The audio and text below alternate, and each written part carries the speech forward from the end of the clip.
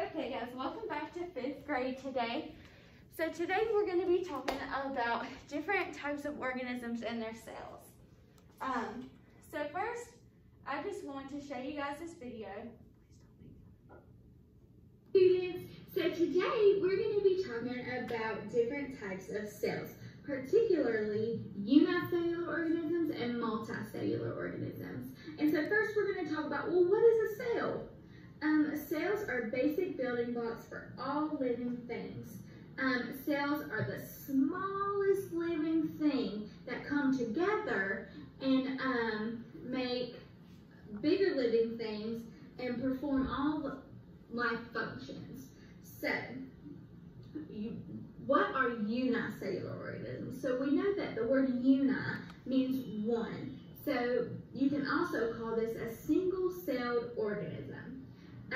And so this type of cell is responsible for all life functions. So this one cell in this organism does all life functions for this organism, such as feeding and reproduction, movement, everything. And sometimes these are too small to even see without like a microscope or like a, something that you can really zoom in and see it. They're really, really small. And so what are multicellular organisms? So we know multi means many. So a multicellular organism is an organism that requires and relies on many types of cells to perform life functions.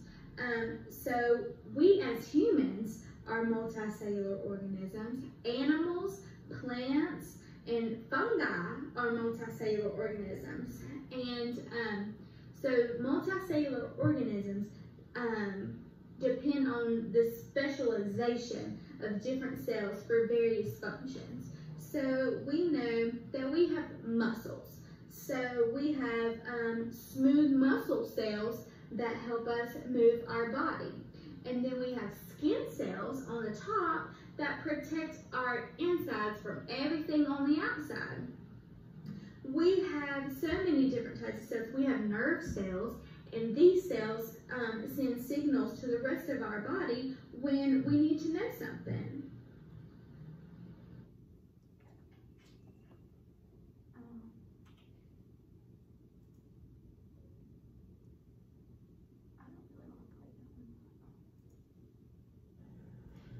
Hey students, so you may be wondering, where do we see all these different types of cells? Well, we have unicellular organisms in everyday life. We see these everywhere. And an example of this is bacteria, and bacteria is on everything, even our hands. So this is why it's so important to wash our hands, especially after using the bathroom and before we eat, so we're not eating all this bacteria. We also see mold. Mold is an example of a unicellular organism because it relies on one type of cell to live. Have you ever seen, have you ever looked at your bread at home and seen some blue, green, or black fuzzy stuff on it? This is mold. Mold feeds off the moisture in the bread inside of the bread bag. Multicellular organisms, a good example of this is us, humans.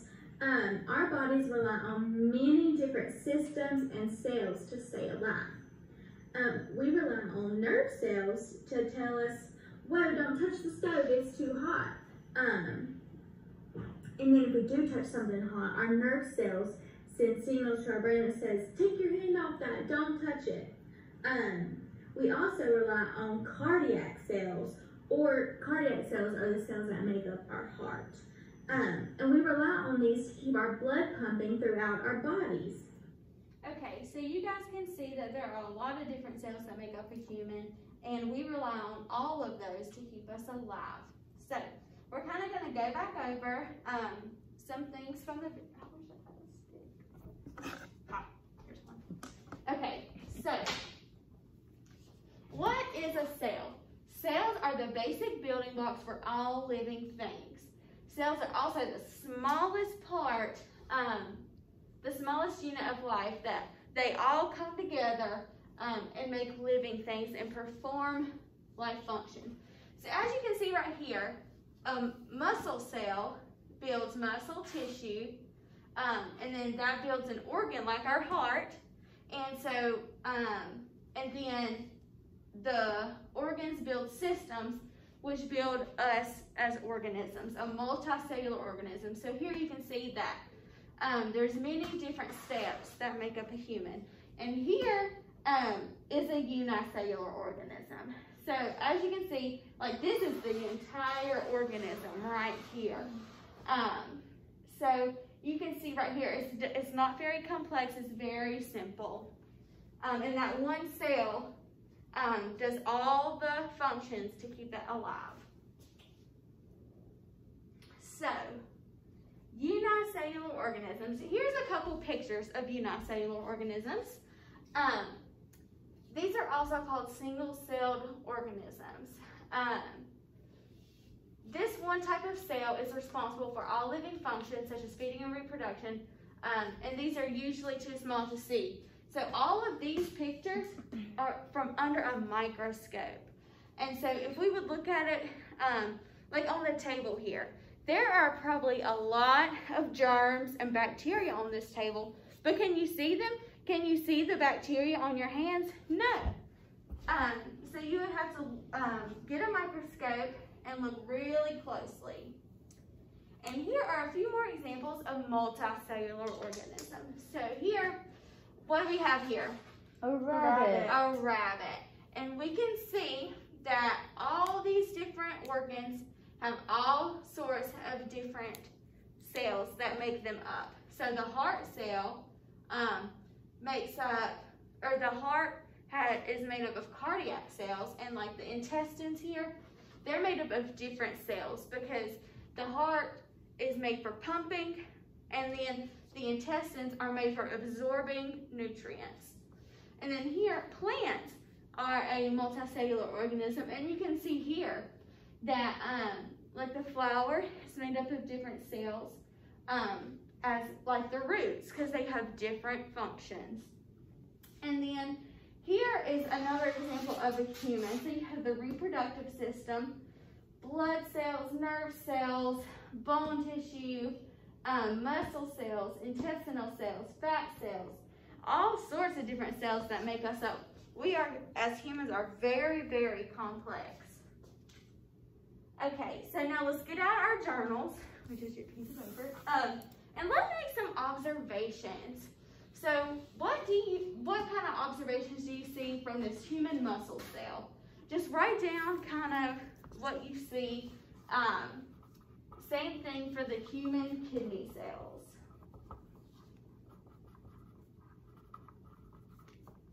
Do you see a pattern? Do you see different colors? What shape are they?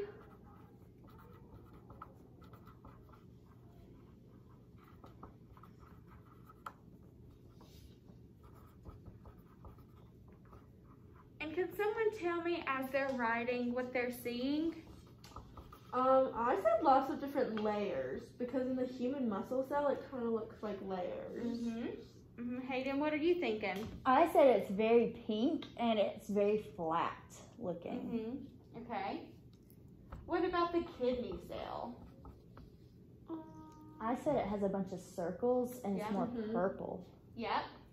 And what do you notice about there's these little dots, right? Yeah.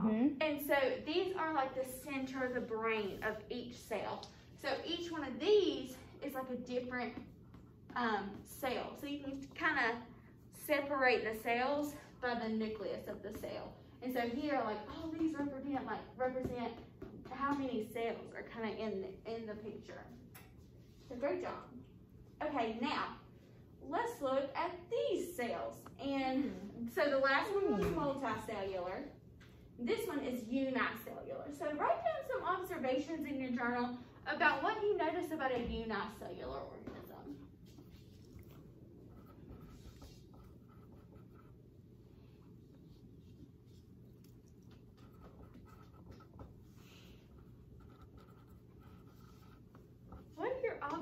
observations. Can someone tell me what an observation means? It's like what you see. Right. What you see, what you hear, it's all about your senses. So what you observe with your senses. Perfect. So do one of you guys want to tell me some of your observations about these pictures? I think that they were a lot smaller. They're a lot smaller, and as you can see, so this is one organism. So in the last one, that was different parts of the same organism. But this right here, it's not just a cell, it's an organism, right? So these organisms are very, very small, and this is even under a microscope, guys. Wow. So this is one organism, and it's made up of one type of cell that has all of its life functions. And you can kind of see, like, these are shaped long and kind of skinny, right? And then, like, we're shaped very uniquely. Us as an organism, as humans, we don't look like this, right? Yeah, I also said that it was oval shaped. Yes, good observation. And I have one Yes. more observation. Okay. So this one kind of has a lot of dimension, like if you look at the green, whereas like the other cell was very like Hayden said flat, but this one looks kind of like, especially in that one, like little mountains. Almost. Bumpy. Yeah, bumpy. This is a very 3D. Yeah. So this is like from literally under a microscope. So isn't it weird how it's so small, but still it's got some depth to it? Alright, so now what we're going to do is we're going to split the class into table groups. So you guys will be a table group. And you are going to be assigned either multicellular organisms or unicellular organisms. And what you're going to do is you're going to make an infographic or a poster. So I gave you guys 2 sheets of paper. So one of them is for your notes, like your notebook, and one of them is for your poster. And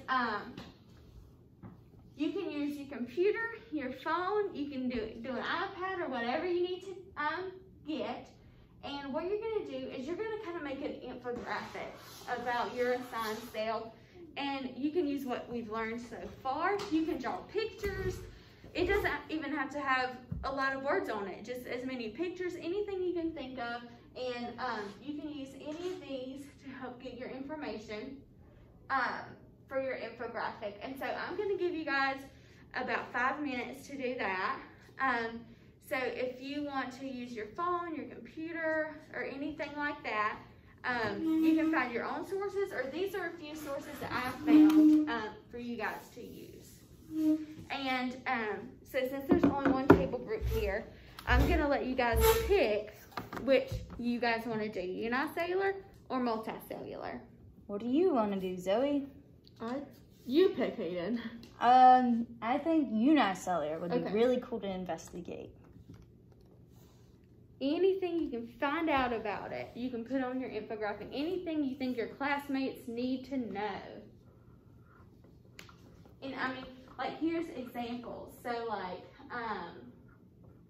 what are they?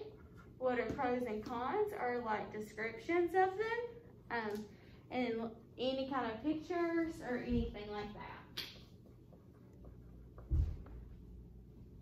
And I'm just gonna kind of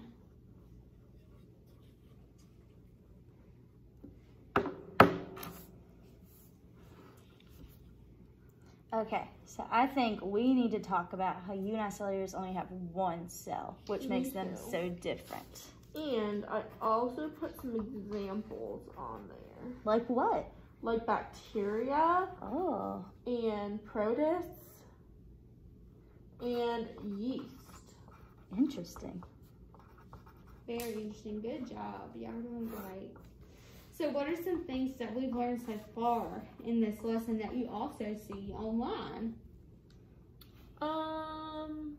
Well, like you said, that they were very small. Mm-hmm. I'm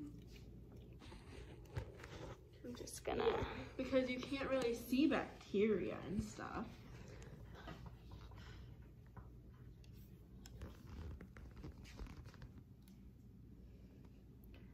And I've learned there's 2 different types of cells. Mm-hmm. Oh wait, hold on. Oh wait, maybe I looked at this wrong. No, okay. So there's prokaryotes and eukaryotes. And then prokaryotes are plant cells and eukaryotes are animal and human cells. Good job. Very different functions, right? mm-hmm.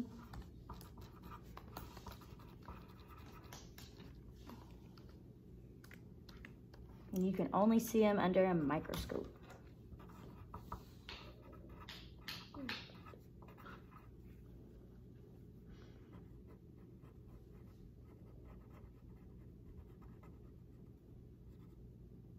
Yeah, I'm gonna draw a microscope. I'm too. Good thinking, guys. And so you guys can like combine your infographic, so you don't write like The same 2 of the information. same things, you know, because you're working in a group, and so you don't have to write the same exact things or that sort of thing. So kind of work together, talk about it. Mine says that unicellular organisms can be found everywhere. Whoa. Mm-hmm. Their bacteria is on everything. Your hands, your phone, everything you touch, even food. That's scary. Yep.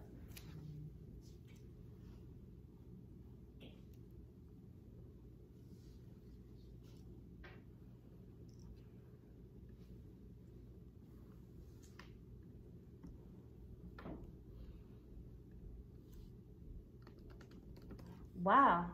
Guess what I've learned, Zoe? What? I learned that colonies of multicellular organisms can double their size in between 30 minutes. Whoa. That's crazy. I know.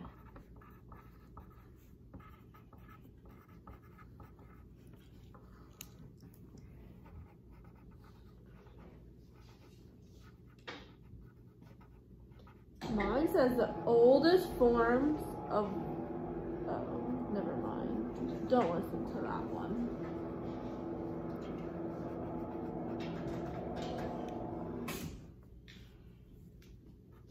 I don't even know what that means. It says unicellular organisms measure only 1/3 of a micron. That seems really small. I wonder if you could even see a micron under a microscope. I don't know. Sounds like you guys are thinking good over here. So let's try to finish up in the next couple minutes. Okay. Okay. I think I'm good. Okay, so now what we're going to do as a class, so you guys did unicellular organisms, but some of these other tables, they did multicellular. So what we're going to do is we're going to teach our other classmates all about this topic that you are now an expert on, right? Yeah. Okay, so what I've done is I've started a bubble chart on the board. And so what we're going to do is we're going to take turns putting information on this bubble chart. So, who wants to be the first one to add a bubble chart about unicellular organisms? Zoe, do you want to add a bubble? You can do pictures, facts, just a word. Anything you want. And I've put different colors up here, so we'll make each one a different color if you want.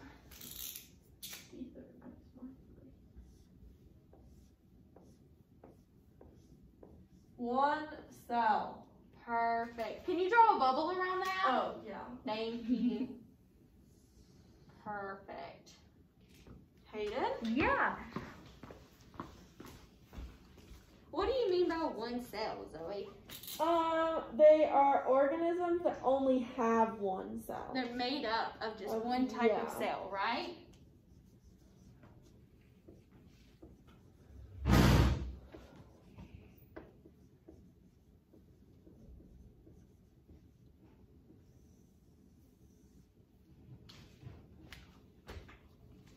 Good job, Hayden. So these are very small. You have to use a microscope to see these, right? Do you want to start? It doesn't matter. I'll add some examples. Okay, that'd be a good job. Let's add some examples. And remember, you can draw pictures or whatever you want. Yeah. So Zoe, explain what you're writing.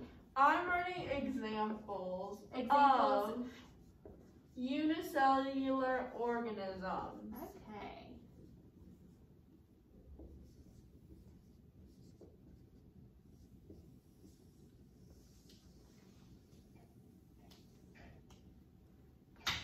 Can be found everywhere.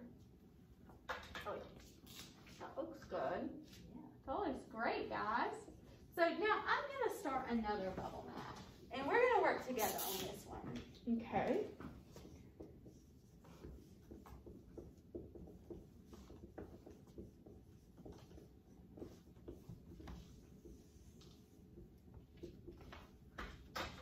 Okay, so in this bubble map, we're going to talk about multicellular organisms. So, I'll start the first one. Since you guys are experts on unicellular, I'll be the expert for multicellular. So, multicellular, let's see. Multicellular organisms are, I'm not very tall. Oh. Rely on different types of cells to live.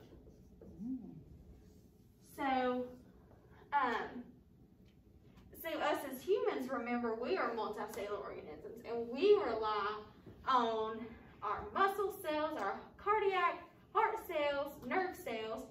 So just to kind of go over a little bit of vocabulary, can somebody tell me what rely means?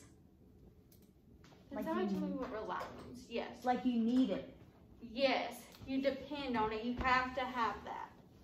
Perfect. And another part of multicellular organisms is each cell is a specialized cell. So this means that each type of cell that we have, such as our cardiac cells, these cells are specialized to make up our heart, and their job is to pump the blood. But going back to reproductive cells, female eggs are, their specialized function is to form a child when a male reproductive cell is combined with that. So do you think we could do that with a unicellular organism? Do you think we can have different specialized cells in there? No. No. The unicellular organisms have one type of cell that does everything for them, that keeps them fed, that keeps them moving and alive. Isn't that crazy? That is crazy. Very crazy. Okay, so I'm also going to put some examples in my chart of multicellular organisms. So can somebody give me an example? We know that humans. Plants. Perfect, so plants. Animals.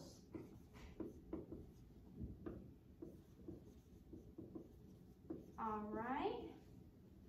And there was one more, I think. We didn't talk about it. We talked about it outside, though. Fungus. All right, so these are examples of multicellular organisms. Great job with your maps, guys. And so if you will, in your journal, you guys are going to copy down these maps that we made as a class.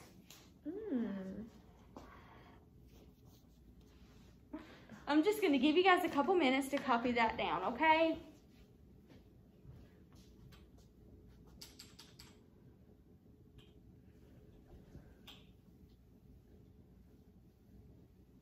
Okay, so now that you guys have copied that down in your journal, is there any questions that you guys have? Are y'all confused about anything vocabulary?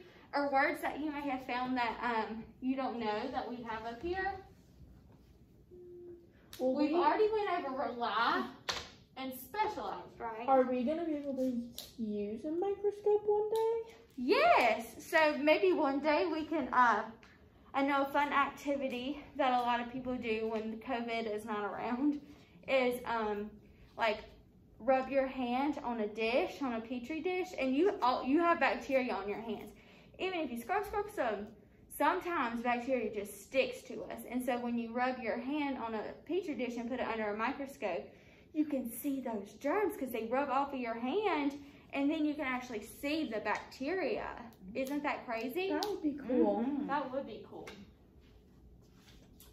Okay, so now we're kind of going to go over some of the vocabulary that we learned.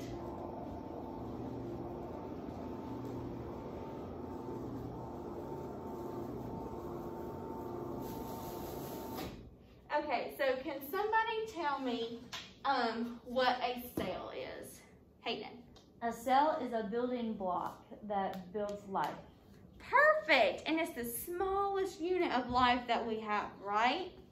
Perfect. Can somebody tell me what multi means? Just that suffix multi.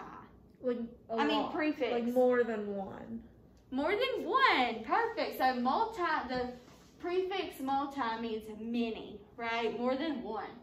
Can somebody tell me what the prefix uni means? One. One. Perfect. Uni means one. So we know multicellular means many different types of cells which make up an organism. Unicellular is one type of cell that makes up an organism. Perfect. And can somebody tell me what specialized means? So specialized means that they have a specific duty, a specific function. They are made in a special way, such as heart cells. They are specialized to pump the blood. And then function. So function means what they do. So like the intestines, our small intestines in our belly, the function of that is to absorb our nutrients that we eat. And so here are those definitions if you guys want to put those in your journal. So let's see. Yep, we went over those, didn't miss anything. All right, so now we're going to do an exit ticket. So with a sheet of your paper, you should write these in your journal. So you can show me these when you're leaving class. So we're going to do a 24/7 activity. So get out your journal and write what you have learned today in 24 words. Try to get as close to 24 words as you can without going, well, you can go over. But so the closest you can get to 24 words is 24. So if you have 5 words, we need to add more, right? But don't write a whole paragraph. So if you will in your journals, go ahead and write what you've learned in 24 words.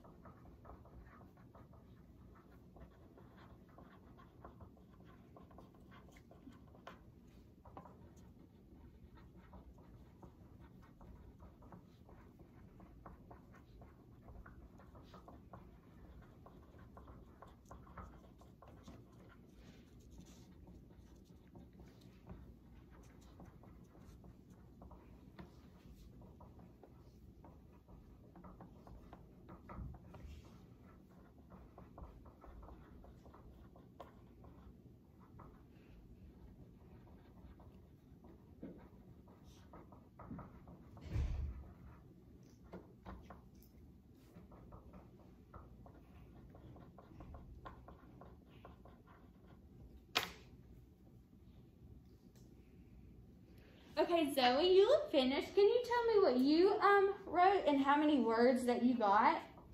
I wrote, there are multicellular and unicellular organisms. Cells are the building block for life. Unicellular organisms are small and multicellular organisms are bigger. Perfect. And I think that's like 1, 2, 3, 4, 5, 6, 7, 8, 9, 10. About 20. Awesome. You got really close. What about you, Hayden? I had 25 words. Wow, you got really close. Can you read me your answer? Yes, I said cells are made into 2 types, multicellular and unicellular. Cells are the building blocks or foundation of life. Cells are very important and are very small. Awesome. Great. So now what you're going to do, and this is going to be really hard, guys. So think of the main ideas that you learned and try to write in 7 words.